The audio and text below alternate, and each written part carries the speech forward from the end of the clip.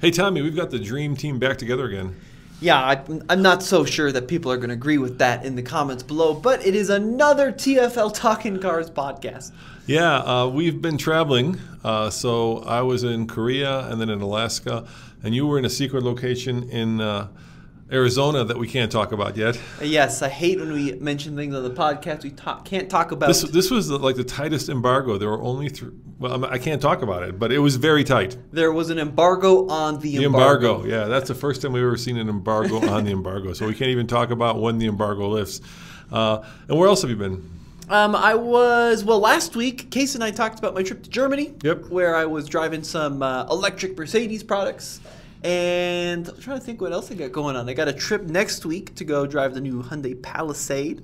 And then we're going to go drive the GR Corolla pretty soon. Yeah, and I'm going next week to drive the new Type R. And I just got invited back to go compete in the Land Rover Trek. Congratulations. Which is pretty cool. So that is an off-road competition that my little team won last year in the Media Wave. And we're going to do it again, hopefully, in a new Defender. Yeah, you and Jeff Glucker and Byron Dorr, right? Brian Dorr. Sorry, Brian Dorr. You guys were... Yeah.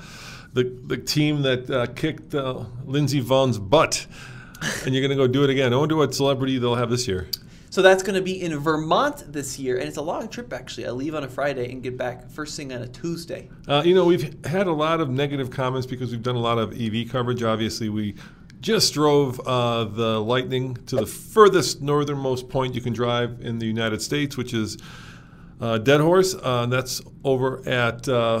all TFL, but the video that's coming, the exciting one is this, just posted this Sunday on Truck, but we also did a podcast going over the behind the scenes, and David was my guest. So if you like David, check out the Truck podcast where we spill the beans on how we got the truck up there. But in this podcast, we're going to be talking about a couple interesting things. What are we talking about, Tommy? Well, we're going to be talking about the new Grand Cherokee 4xe, the Acura MDX Type S. That's what we've been driving recently. The new Pathfinder Rock Creek, actually. The Mazda CX-50. And most interestingly, we've got a list here of the cars that are on dealership lots in the shortest supply. This is an icycars.com list. Basically, the fastest selling cars. Yeah, so they looked at over 224,000 transactions during June to find out what the fastest selling cars are.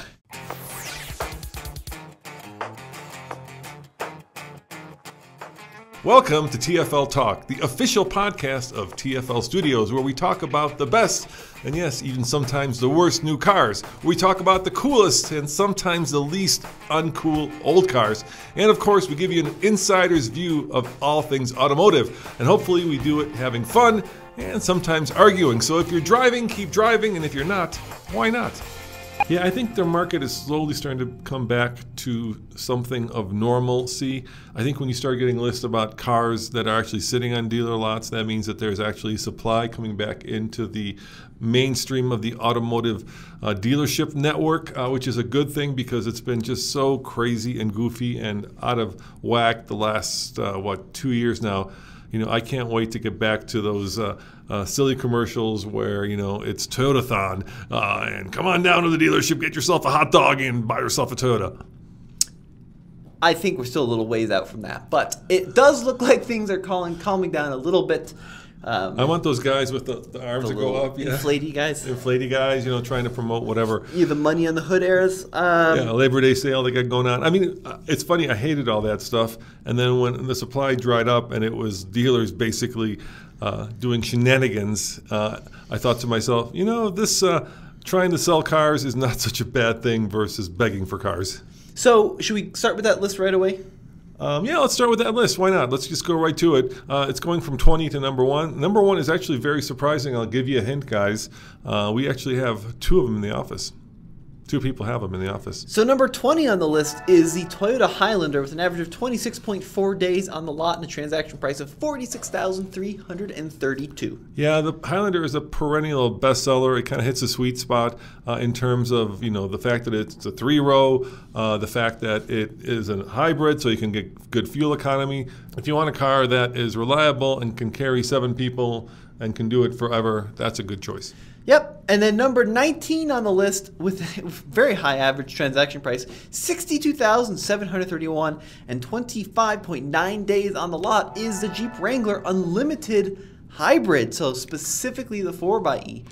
Yeah, so we're going to be talking about the Grand Cherokee 4xe at the end of this because we have it sitting here just behind the doors to our studio. We've been driving it around for a while, but I get that. That is the sweet spot in the Jeep Wrangler lineup because it's a hybrid. You get that $7,500 tax credit, so it's the cheapest Rubicon, or it was the cheapest Rubicon Jeep you could buy. So you can find them; they're a good buy. That changed really quickly. Did it? Yeah, they quickly raised the price on it. Yeah, they figured that out, huh? Yeah, so I don't think it's anymore the cheapest way to get a Rubicon. It's a good vehicle though. So it's a plug-in hybrid. You can go like 20-something miles on a single charge. Squeaky chair has returned. I thought we just threw it away. I know. Let me. You keep talking. I'm gonna swap chairs. All right. I don't want to squeak through this. So 25.9 days on the lot. The plug-in hybrid, you can go 20-some miles on a single charge and then run on a little 2-liter turbo gasoline engine when the battery dies. It's a lot of technology in an off-roader, which I'm not incredibly stoked about. I think I like my off-roaders a little bit more simple, but if you have a short commute, and a lot of people do have a short commute, let's be honest, 5, 10, even 15 miles, you can do all of, if not the vast majority of your daily driving using electricity, charging up at home, and saving a lot of money that way. So why don't we use this as a transition over to the Grand Cherokee 4xe that we have here. And I'm kind of two minds on that Jeep. It's expensive, Tommy. It's like $70,000. The one we have equipped is an Overland 4xe, of course, $75,000. Yeah, and to me, the biggest issue with it is, Grand Cherokees have always kind of been the car you lease for 3 years, and you throw your family in it, you throw your dog in it, and then you kind of use and abuse it, and you return it to the dealership and move on to the next one, right? It's the Suburban of Jeep. That's a little bit smaller, and they seem to have gone after the Range Rover / Land Rover market with this one in terms of kind of it's got multiple screens. Of course, it has air suspension, massaging seats, I believe, Tommy. It's got a passenger screen. Yeah, it's got a passenger screen. It just seems like it's a little over the top for what the Grand Cherokee has always been, which is kind of your go-to middle class family off-roading truckster. And the thing about the 4xe is even if you want the most affordable 4xe, you're still going to be paying $61,000. Well, I was doing some research, and I think the Grand Cherokee itself starts at $54,000. No. Yeah. Much cheaper. No, 54. No. It's like 30s. Wait, is it the 4xe starts at 54? Maybe the 4xe starts at 54. I don't know. No, I'm looking at it right now. The 4xe Grand Cherokee starts at $60,695. Okay, and just the Grand Cherokee itself? And the standard Grand Cherokee, not looking at the L, starts at $39,300. Okay, so 40 up to 7 up to 80. That's a big swath of value there that you're adding when you get to the top. You can go higher than 75 too. Probably 80 is about where it's going to top out at. That's a lot of money for a Grand Cherokee, and I'm not sure I see the value in it. So, and the other thing with the 4xe, it gets about 26 miles of range. And get this, so there's 3 buttons on the console, right? And 2 of them are interesting. One is hybrid. That's probably the best.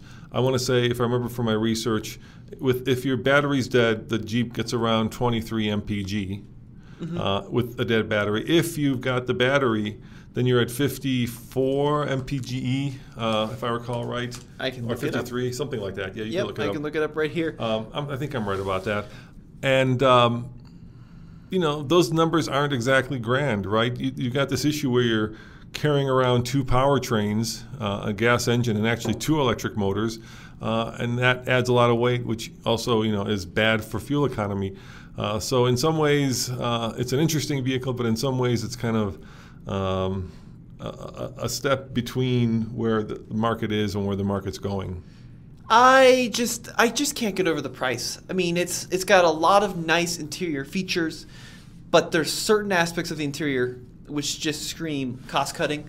And if I'm paying $75,000 for anything, I don't want to be reminded of any kind of cost cutting at that value. So I'm looking at the Jeep website right now. It looks like net price, if you fully load out a Grand Cherokee with a Summit Reserve package, $82,000.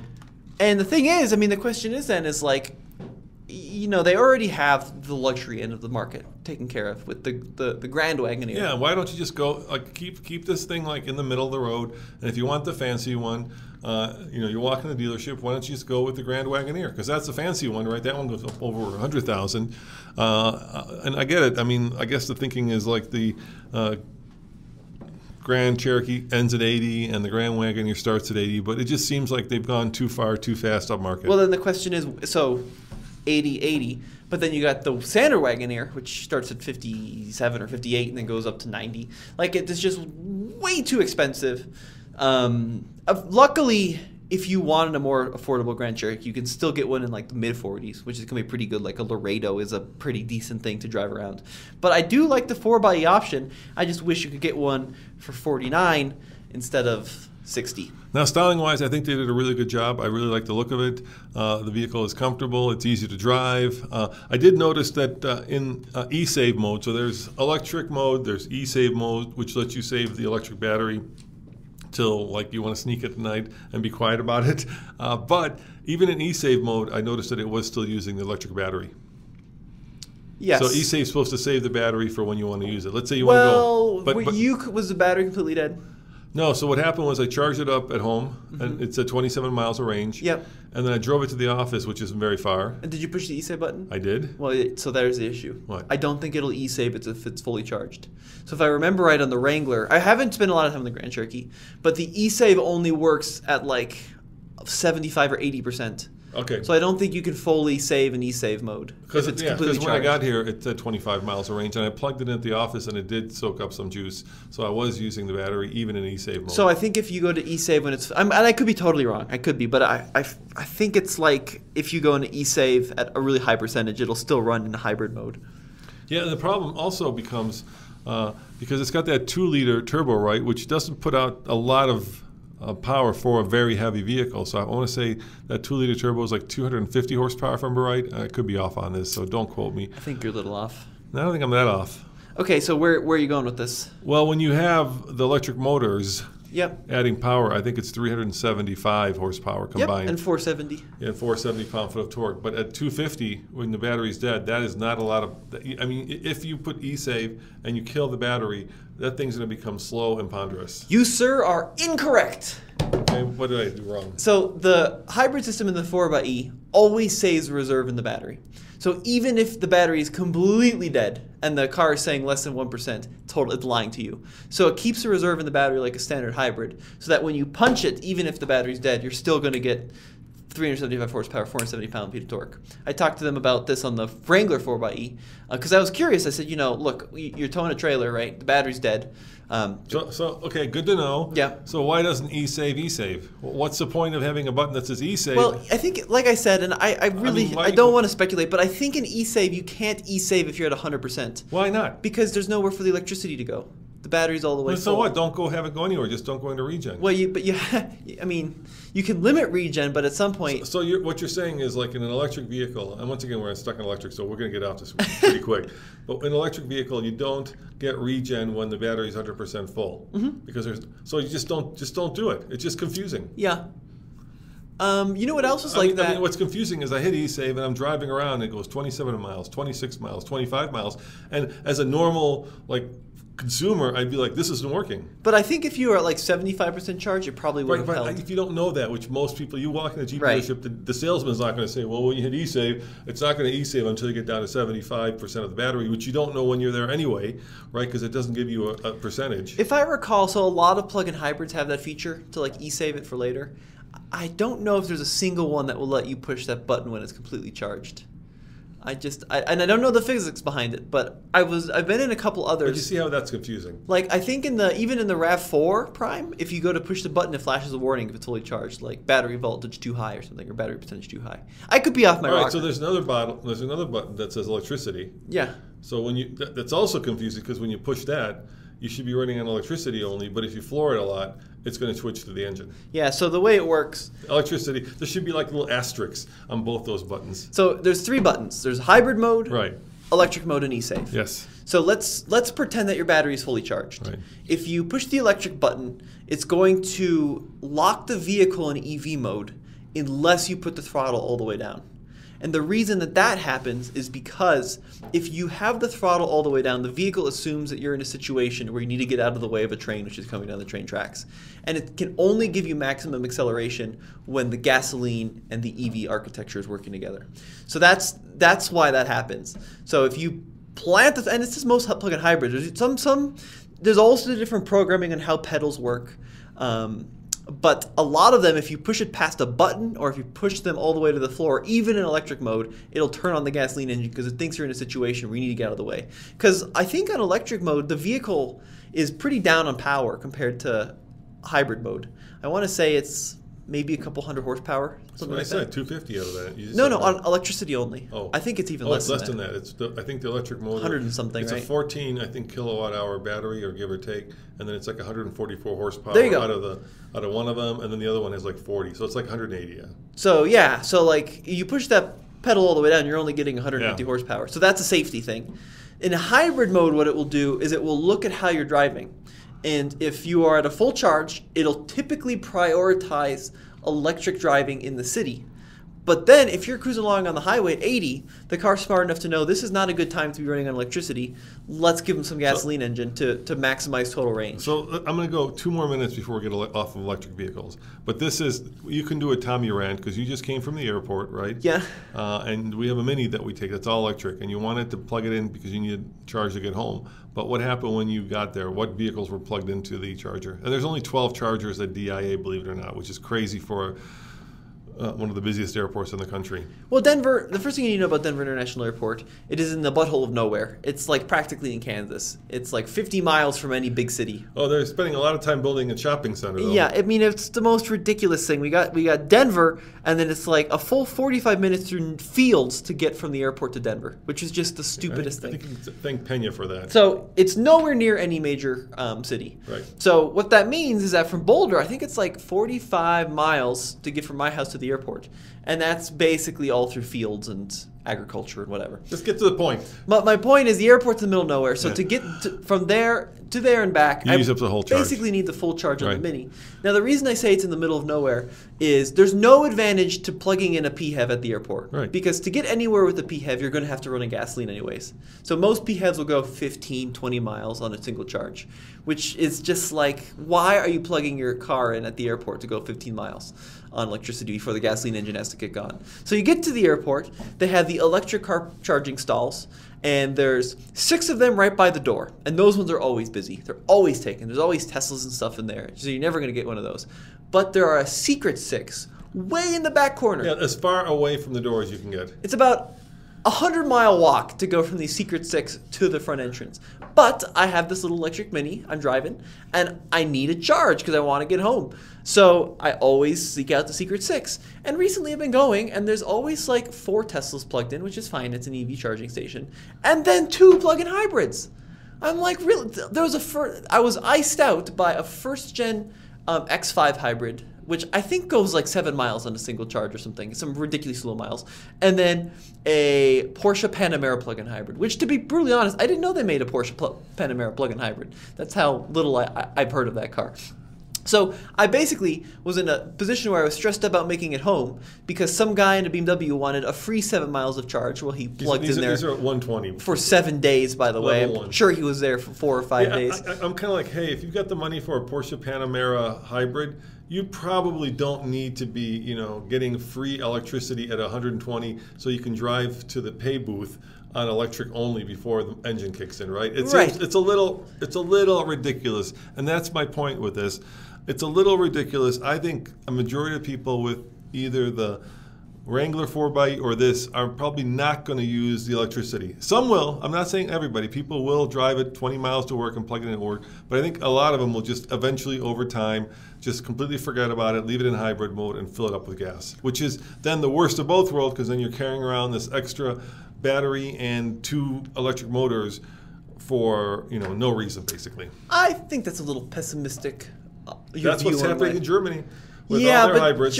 Germany's kind of a... And they've got charging stations up the wazoo. Germany is... We have 12 stalls barely at the second or third busiest airport in America. Germany's very gas pro gas. So, but there needs to be an etiquette system where if it's EV charging, reserve it for EVs, and then maybe have a separate bank for plug-in hybrids. Yeah. Like have a PHEV bank. I think that's a good idea. There's a reason that most PHEVs, first of all, don't have fast charging.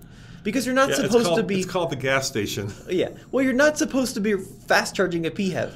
I think there's only realistically one on the market which just went away, which was the Outlander plug-in hybrid. Hey, let's end this. People are so sick of EVs. No, it's important. I'm getting tired of it. It's the future. It's coming. There's going to be people throwing fists. Now, I did contemplate this. Because there was the 6 EV stalls. You could have unplugged one of them. I could have unplugged that Porsche and backed it next to it. But what's the etiquette there? You know, because there's a good chance, the other thing about plugging in at the airport, there's a good chance that Porsche was plugged in for 7 days and got fully charged in the first 3 hours. All right, let's just wrap up the Grand Cherokee. So maybe I should have done that. But then what if you get keyed? The Grand Cherokee is a good car. It's a good family hauler. If it was my choice, I'd stay away from the top of the line. I'd get the Laredo. I think you'll be very happy with that. But you can't get the PHEV in the Laredo. At this point. Would you get the gasoline one? Yeah, I get the gasoline Laredo. It's right in the sweet spot. You get all the off-road goodies. We're going to take ours off-road. Ours is trail rated, so I can't wait to try it off-road. It's got air suspension. It's got all these cool. Maybe I'll be more impressed with it off-road. But right now, it just seems, especially with what's happening in the economy, it seems a little expensive.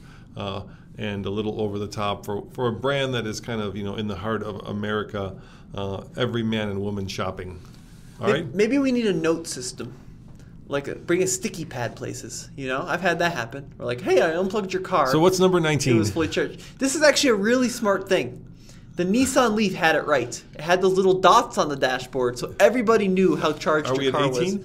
No, we're at 18. All right, what's number 18? It's 25.9 days on the lot. It's the Toyota Camry with an average transaction price of $31,000. There's nothing we can say about the Toyota Camry that hasn't been said, so go on to the next one. Number 17 is the Mercedes GLE. Interesting. 24.7 days on the lot with an enormously high transaction price of $75,240. So that is the kind of medium-large. Wait, $75,000? Yeah. So it's the same price as the Grand Cherokee. Yeah. That kind of makes my point. Yes. I agree. 24.7 days on the lot. Now, number 16 is a big surprise. Yeah. Because this is a car that gets a lot of kind of hate online, but I actually like this thing a lot. It's the Chevrolet Trailblazer. So clearly a car that's moving off lots pretty quickly. That's a small one, right? Or is that the big one? That's the little baby one. That's the little baby one. That's a cute one. It's actually okay off-road. Well, people didn't like it because the first Trailblazer was this big, giant thing. Yeah, it would compete with the Bronco. No. You're Blazer. I'm thinking Blazer. Yeah, the first Trailblazer was our videographer Ian has one. It's comfortable. It's just a family hauling SUV. It's kind of like a Durango. I don't think he has it anymore. He had it. Oh no, they still have it. They don't sell cars. Yeah, it never gets rid. You know that car had an inline 6, the old Trailblazer. That is badass. Well, I don't know if that's the right word for it, but it's kind of an interesting footnote. The straight sixes, for a while, there were only like 2 straight sixes you could buy in America. Everybody went to a V6, right? I don't know if the GM 4200 is what I would call a badass engine. But I'm saying, for a while, like the Cummins was the only straight six you could buy. No. Yeah. No. Yes, BMW, except for BMW, there were 2. Until 5 years ago, there were only 2 straight sixes on the American market. The Cummins and the BMW. Everybody else went away from the straight six. They all went to V6s. I am not making that up. You can fact check me all you want. No, it's true. But that's still like, there are a lot of BMWs that had straight sixes. Now they came back. The straight six is making a comeback, thank God, because we know this. It's the smoothest, most refined way of placing cylinders.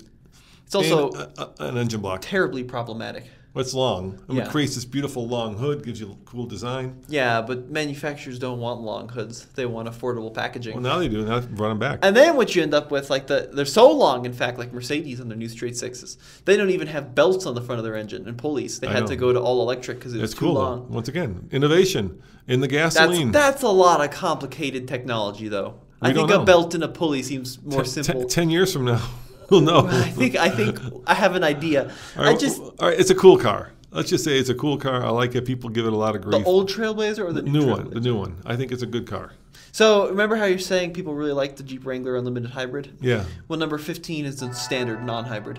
Yeah, the Wrangler just... So, but isn't that interesting? So maybe it's not as... I mean, obviously it's on the list, the hybrid, but the standard one is moving off the lots faster than the hybrid. Because you can't probably get the hybrid. They're hard to get. Well, this is just time on lot, though. So it's saying once it shows up to the lot, how long does it take to move? I appreciate this list for my C cars. I got a feeling that in the real world, especially with a Wrangler. You order it, or you get lucky because your friend is a dealer, or you, like one of our recent listeners did, follow the truck with the Wrangler to the dealership and buy it as soon as they unload it.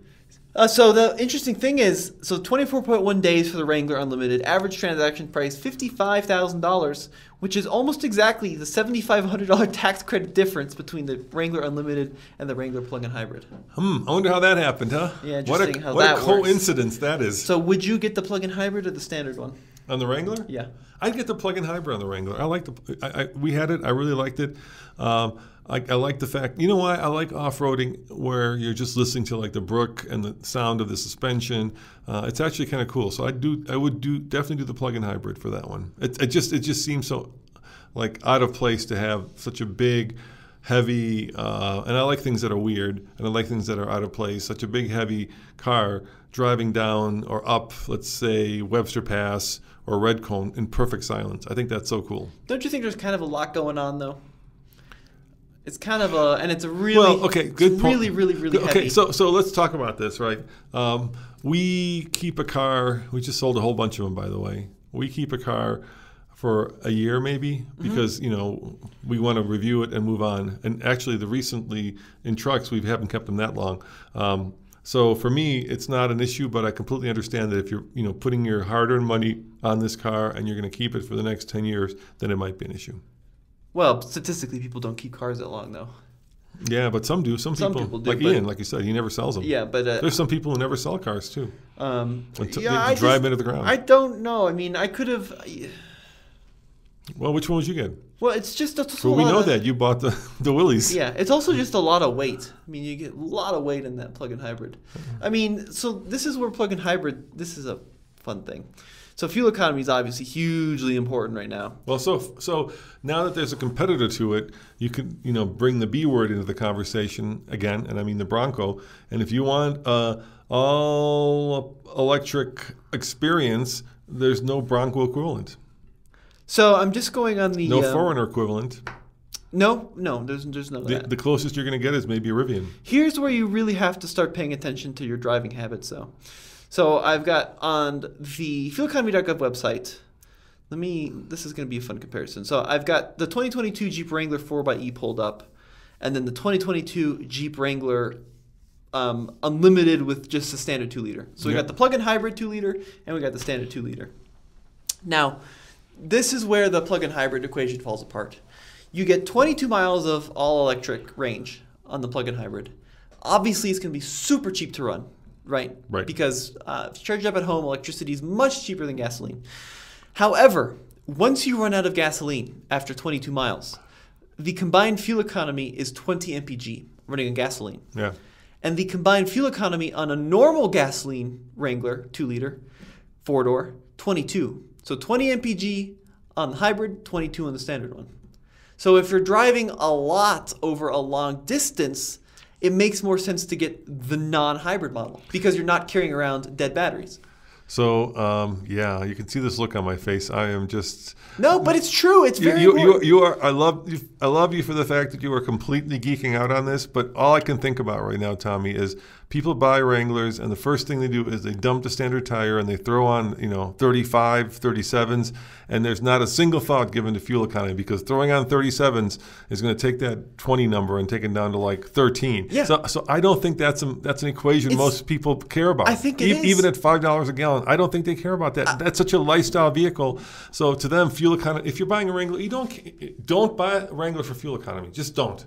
Right? You buy it because you want to make a statement. I'm outdoorsy, or you buy it because you want to go outdoors and explore the world. But if you're buying it for fuel economy, go get yourself, a Prius. That's a really good view that people had in like 1979.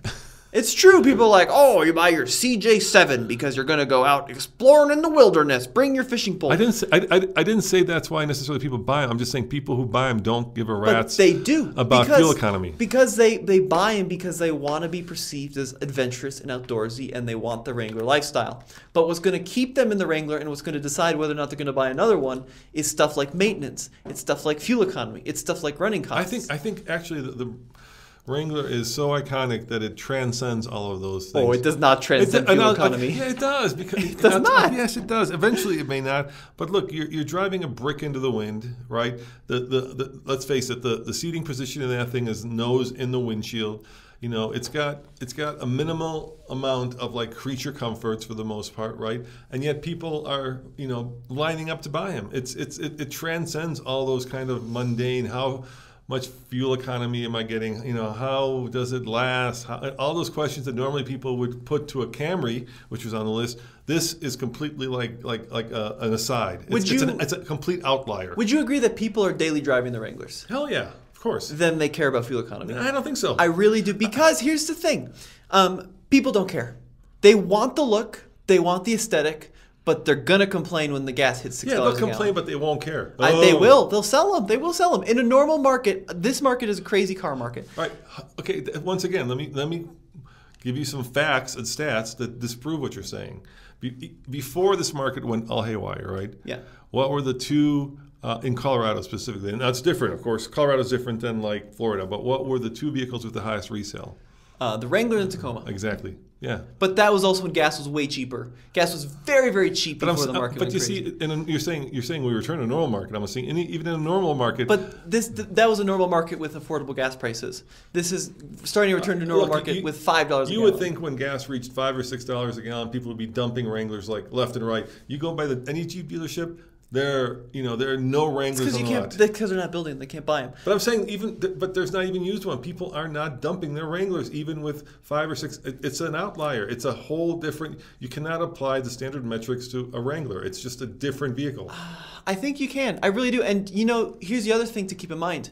It was the only vehicle in its class for 27 years, 25 years. If you wanted that open top American freedom, you bought a Wrangler. But now they can't think like that. They have to evolve because now you have the Bronco breathing down their neck. So I would have agreed with that logic, but the latest numbers and facts I saw is that the Bronco isn't getting conquest sales from Wrangler owners. Yeah, you sound like Alex Dykes. No, I'm not. That's not what's happening. The Wrangler is still selling, and then there's so much pent up demand for these vehicles that people aren't necessarily switching from a Wrangler to a Bronco. There's enough demand for both of them. The numbers of Wranglers sold are still astronomically high, and the numbers of Broncos sold are astronomically high. There's just so much pent up demand for these kind of lifestyle vehicles. I think at some point it may change. For someone like you and I, we understand how aerodynamics work. We understand you're driving a vehicle with solid axles and 33-inch tall tires, and it's not designed to get fuel economy. But I think a lot of Wrangler buyers don't understand that. They just don't. I mean, you go to like the CU campus, and they're everywhere. Wranglers are absolutely everywhere, and people do love them. But when gas starts getting expensive, it's harder and harder to justify the compromise of a Wrangler. And the other thing, too, which they're going to have to fix, and I am an old school off-road guy, but I understand the writing on the wall. They have to fix the on-road dynamics. Because it's true, the on-road dynamics of a Wrangler are pretty bad. They're just not what they need to be in 2022. They got away with it a long time, but the Bronco is such a better thing to drive on the road. It's got better steering, it's got a better ride quality, it's got better seats. The Wrangler needs to come into the 21st century. All right, well, we've beaten that horse to the ground, so let's go to number 14. But this is also interesting. You just last let thing. Go. No, it's very interesting. Let it the go. last important thing comparing the gasoline Wrangler to the plug-in hybrid. The total range on the plug-in hybrid, electric and gas, 370 miles. Yeah. The total range on the gas only, 473. There you go. So now you've got all the facts. If you want to geek out on it. So would you still get the plug-in hybrid Yes. after my rational arguments? Yes, I would. I don't care. I don't care. If as long as the vehicle has 300 miles of range, everything else is just cake, and I don't care if it's 350 or 400. The only time I care about that is when I'm towing, then fuel tank size becomes a huge deal. But in a car, I'm usually not towing. I don't care. Right?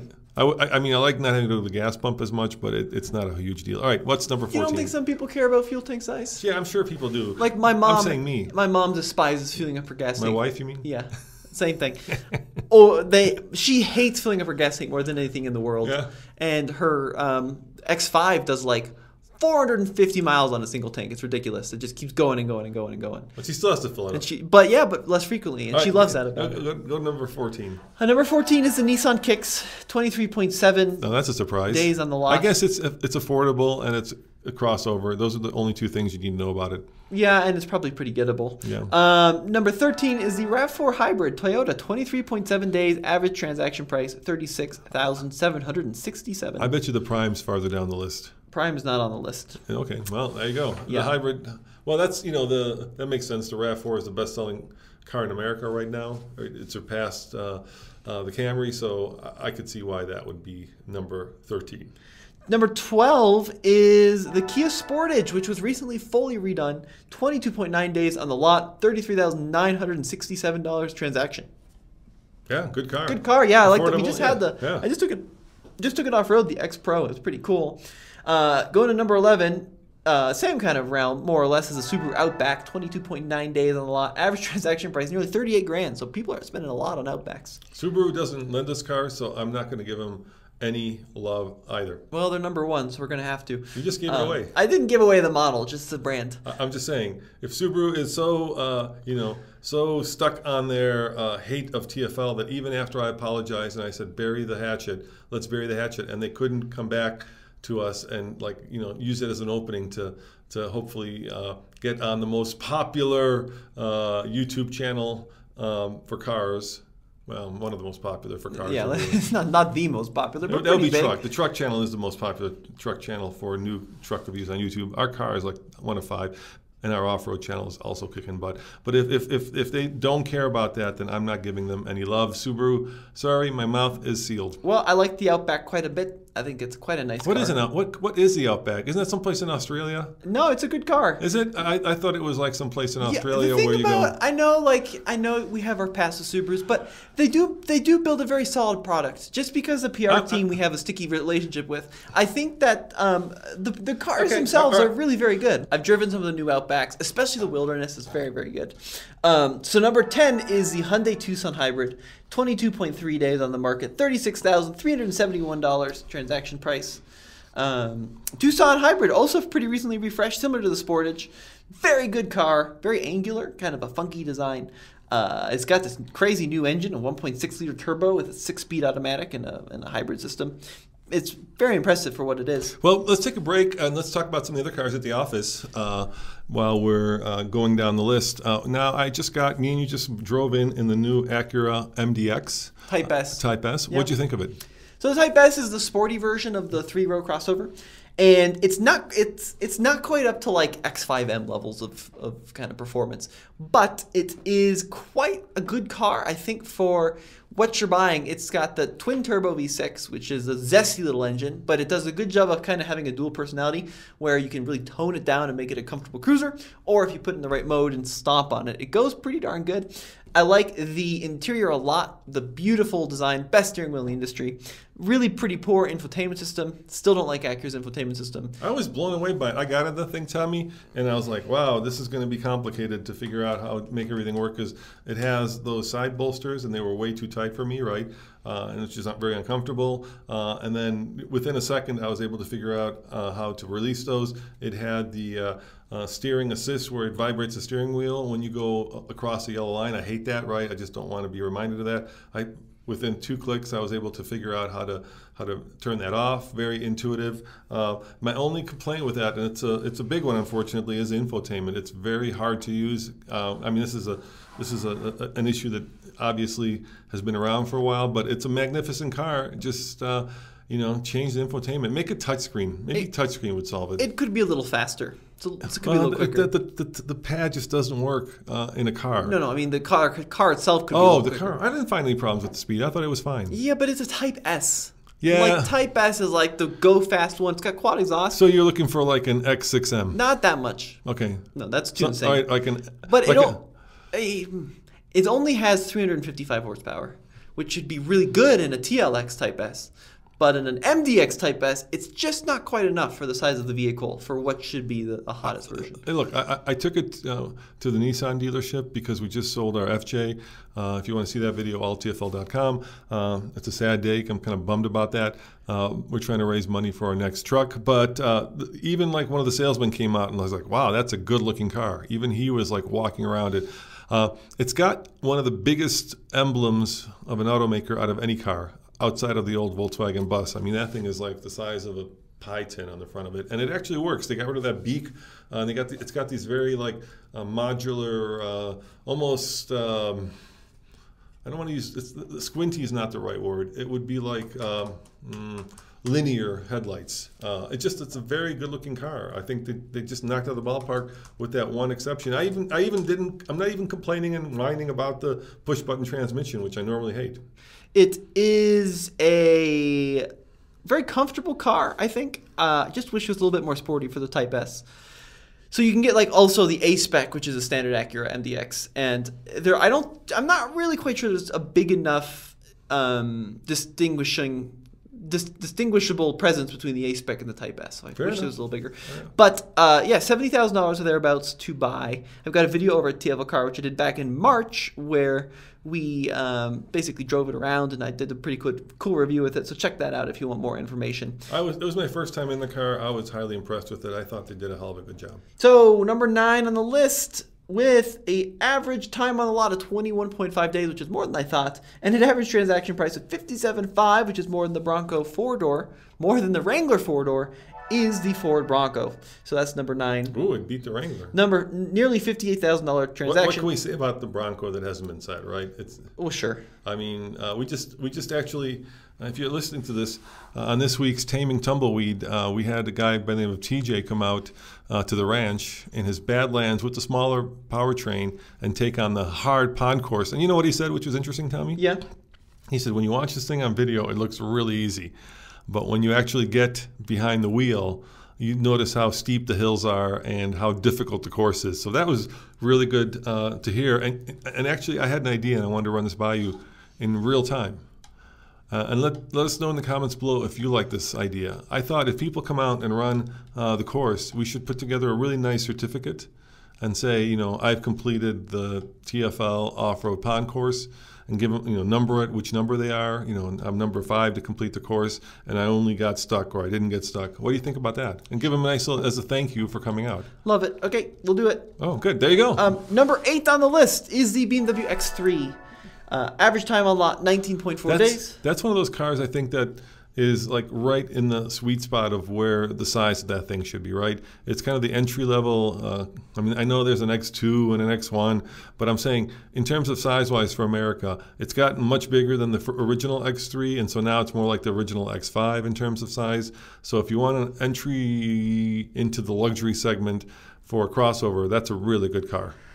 Yeah, so $52,000 typical transaction price. So pretty high, I think, for an X3, but everything's expensive nowadays, so that's kind of how it goes. And number 7 on the list, proving that affordable cars still sell like crazy, the Kia Forte, coming in at 18.6 days on the lot, so pretty big drop, $23,000. Average transaction price. Haven't driven a Forte in a long time. I think they just refreshed it, didn't they? Yeah, you know, your grandparents, my folks, had a restaurant in the Chicago area, the Czech restaurant. If you ever go to the Bohemian Crystal, that belonged to my folks. I used to work there all the time in Westmont. I think they're selling it, actually. I don't know. Anyway, we sold it to our manager like 25 years ago. But my dad used to have a saying, and he was absolutely true. And he, you know, he lived and worked in the restaurant business through some of the more serious recessions that we had in this country, which is timely right now. But he used to say, you'll always do well in the restaurant business if you serve good food at inexpensive prices. And I think you can take that to the car business. You will always do well in the car business if you sell good cars or maybe reliable cars for affordable prices. And that's what this car is. It's just a solid little car that will always sell. It's a good beginner car. It's a good secondhand car. It's just a car that a lot of people will always want. Now, something interesting. So it starts at 19 grand. But the cool one in the spec is actually you can get the Kia Forte in a model called the GT Manual. It's 24 grand. 25 grand starting. But the GT manual actually has a turbocharged 1.6 liter engine, a multi-link rear suspension, and a 6-speed stick, which is a lot of fun. So that's kind of the enthusiast tip of the day. If you want a fun car for not a lot of money and you don't want to like spend a lot for a Type or of like a Veloster N or a Elantra N, Forte GT. It's a good car. Yeah, good tip. All right. What number are we up to? 6. Okay. Kia Telluride, 18.6 days, $46,000 transaction price on average, which is actually a lot lower than I thought because Tellurides are typically way over sticker on MSRP. Yeah, there's a couple cars out now that are just hot and remain hot. And I'll give you the ones that I know of. Okay, this is one of them. Of course, the Palisade is also another one, right? The twin to this car. Once again, 7-person, 3-row, affordable with the interior of a much more expensive car. Interesting styling. There's just about everything about it is good. I'm not in love with the V6. I think it's a little thirsty and it's a little boring, but otherwise magnificent cars. The other car that defies gravity right now is the Chevy Corvette. Right, it's been out for 3 years and they're still unobtainium. Incredible. I was on Craigslist as I am, just poking around. Not that I'm buying anything because we're selling stuff, but I'm still seeing like used Corvettes, C8s selling for 10, 20, 30 above sticker, and that's pretty amazing. So I don't know if it's supply chain issues or if it's GM on purpose keeping production low, but there's still an incredible amount of demand for the Corvette even after it's been out a while. And forget about the Z06, right? That's complete unobtainium. So yeah, unless you're street speed. Corvette is not on the list. Congratulations, street speed. You deserve it. It's very, very good car. You're 100% right about the Corvette. The other one that's like that's kind of under the radar but does really well is the Carnival, the little minivan. Carnival is also very good. The Carnival is also really, really good. So you're not going to like the top 5. All right, before we get to that, let's talk about the Mazda. What are your thoughts on the Mazda? Because I don't have a lot of thoughts. CX-50. So it's the new, smallest crossover from Mazda. They basically raised the CX-30, right? No, CX-5, sorry. I think it's more in line with the CX-30 on the platform. So they raised the CX-30. No, it's it's a little bit more than that. So it's a new model. So Mazda has this thing they've been doing now where they've got like their core models, the CX-3, the CX-5, and the CX-7. Yep. Or sorry, CX-9. But those now are being replaced by new versions of them, but not a new CX-3 and a CX-5. But they replace the CX-30 more or less. They replaced the CX-3 more or less with the CX-30. Wouldn't it be cool if they had names for cars? And now they're replacing the CX-5 more or less with the CX-50. How about if if they had like the Mazda Seal, the Mazda Walrus, the Mazda, I'm just thinking oceans now, the Mazda Whale, right? That'd be so much easier than CX-30, CX. It's just confusing. So they went kind of Subaru on us with the CX-50. It's got a little bit of extra cladding. It's got a little bit more ground clearance. It's got a turbocharged engine, the one we drove, Signature Plus. And it was a lovely, lovely car. They did a fantastic job with it. I think it's a little expensive. I think the one we were in was mid-$40,000 range. Yeah. But the interior is incredible. It's got lots of good safety gear. It's got a really powerful engine, good all-wheel drive system. It's got a great design to it. I was very impressed with it. Yeah, the infotainment's still tricky. But it does now have wireless Apple CarPlay and Android Auto, and apparently you can control CarPlay via touchscreen, which is nice. So, loved the CX-50. I thought it was the most premium in its class. It's kind of in this weird space where it's like a little bigger than the CX-5. So does it compete with like a Toyota RAV4, or does it compete with the new Venza? Like, it's kind of this interesting size thing. But if you want a fun car with a little bit of off-road chops and a great interior. Hey, Mazda, better late than never. You finally got on the crossover bandwagon. Well, they've been on it for a while. They've been killing it. I mean, the CX-30 is a great car. They've been, CX-3 wasn't very good. CX-30 is good though. It wasn't that long since they were selling the MX-6, right? They just recently killed that thing. So MX-6, that was like 1990. What was the sedan? what was the sedan? Mazda 6. Oh, Mazda 6, sorry. MX-6. Well, that's the same thing, right? It is not the same thing. I mean, the MX-6 became the Mazda 6. Dad, it became. I don't think it did actually. The MX-6 was a sports car. Was it? All right, never mind. I'm getting old. 1997 is the last time there was an MX-6. Wow. In case you're wondering. Whoa! Ouch. They just killed it 25 years ago. I like how you make me feel old, Tommy. I really appreciate that. I have not thought about an MX-6 in weeks. That's how long I haven't thought about one. Basically, the year you were born. Yeah. No, you're right. The Mazda 6 is what recently died. That was a big sedan. And I don't know if it's going to be replaced. There were like talks about doing like weren't there rumors about? Anyway, I don't want to speculate. I'm saying they weren't exactly the first on the crossover bandwagon, and it took them a while to figure out that this is what people wanted. Yeah, but they figured it out pretty quick, and they're doing a great job with it. CX-5 is an excellent vehicle, and the CX-50 is even better. I got to tell you, I was kind of meh. Well, you didn't drive it right. I did drive. I was kind of meh. I was like, it's a good car. It's styled well. It's quick. It's got a good engine. Yeah, not very fuel efficient. There's nothing like there's no innovation in the thing. But in that class, I don't know if people want innovation. They want comfortable, reliable cars to get them to work. I always want innovation. What sets it apart from a RAV4? Well, it's much better on the inside, and it's better styled. I don't think it's better on the inside. Oh, it's better on the inside. That interior is incredible. I don't know. I mean, I know they're trying to go upmarket, with their... okay, so what's the best-selling car in the U.S.? It's a RAV4, right? Yeah. A car with almost no innovation. So I don't think... No, that's absolutely not true. Well, the RAV4 Prime has it, but that's a tiny percentage of RAV4 sales. Teeny-weeny. It's a teeny-weeny percentage because they can't build enough. Yeah, but that's the problem. But it's got innovation. It's not that innovative, the RAV4, Dad. It's like the Camry. The Camry is also one of the best-selling cars in the U.S., and that's got almost no innovation. They're great cars, fantastic things, very reliable, very well made, now nice and comfortable. Actually, I disagree. The TRD, what's the racing version? The TRD Camry? Yeah. What, you stick a spoiler on a car and now it's innovative? It's cool. It's not innovative, cool. though. It's a spoiler and a body kit. It's cool. No, they also made it a little bit cool. stiffer. No, it is. It is. Yeah, okay. Yeah, they made a sedan and they made it fast and fun. It's innovation. Like I say, I'm with the Mazda. I'm kind of like meh. I was like, I drove it. I'm like, yeah, okay, I get it. What is the Camry innovative? The Camry TRD. It's a good car. It's reasonably quick. It's reasonably well priced. But they put a spoiler on a Camry. It's not innovative. I think it's more than that. They made it handle really well. Well, it's still a front-wheel drive sedan. I mean, for what it is, and they gave it a lot of horsepower. It's not a Hellcat Challenger. No, but they get... All right, anyway, once again, we're arguing. Keep going. Innovative. What's number 5? I think. Well, you're going to have an aneurysm on the last 5 because 3 of them are Subarus. Should we keep going? No, I'm just not going to comment. Okay, number 5 is the Subaru Impreza. 18.5 days on the lot. Average transaction price $24,881. It's the most affordable Subaru you can buy. It's my friend of mine just bought one. It's not a great thing to drive. It's not super fast, but it's good value and offers good standard safety technology. Number 4 is the Honda CR-V. 17.7 days on the lot. Average transaction price nearly $35,000. Just a direct competitor to the RAV4. Another car with not a lot of innovation. Well, the new one. Have they released a new one? Yeah, sure.